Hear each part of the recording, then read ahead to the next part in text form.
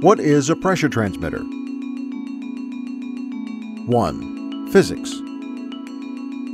Pressure, P, is defined as the amount of force, F, acting per unit area, S.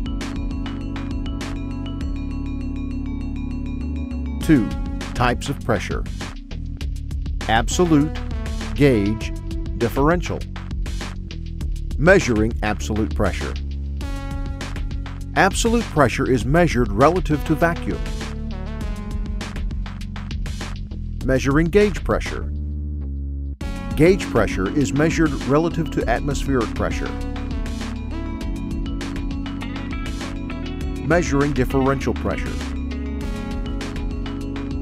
Differential pressure is the difference between pressures applied to the opposite sides of the diaphragm. 3. Types of pressure transmitters. There are two most popular types of pressure transmitters: externally mounted and submersible. Externally mounted pressure transmitters are used for measuring of pressure and level of liquids and gases and usually have a thread or a flange mount. Submersible pressure transmitters are used to measure level of liquids. They are also called hydrostatic level transmitters. 4.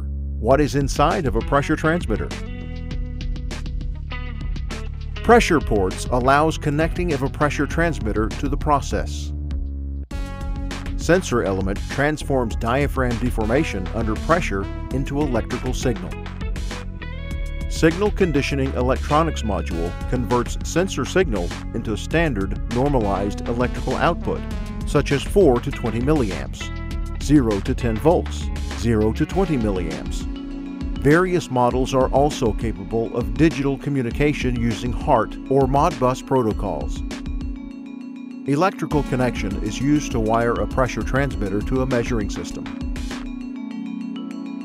A wide variety of ordering options allow to configure a pressure transmitter to be successfully used in various technological processes: refrigeration and HVAC, food industry, water treatment and ecology, chemical industry, mechanical engineering, shipbuilding, power engineering, oil and gas industry. Thank you for your attention.